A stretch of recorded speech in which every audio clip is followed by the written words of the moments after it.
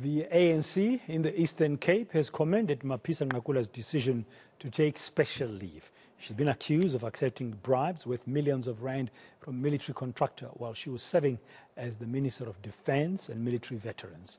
ANC Eastern Cape Provincial Secretary Lulama Nguaitobi says all members who are facing criminal allegations must protect the integrity of the institutions they are leading.